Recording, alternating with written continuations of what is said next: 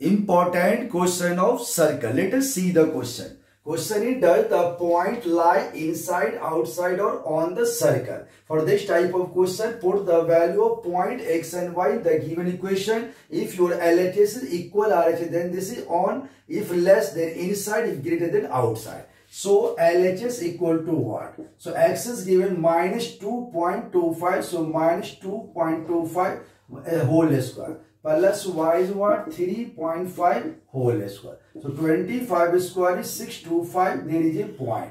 35 square is 12. 25. There is a point. When we add this number, this is 10, 5, this is 18. 18.50 is what? Less than RHS. The less than 125. So this is what? Inside. So our correct answer is inside. Thank you.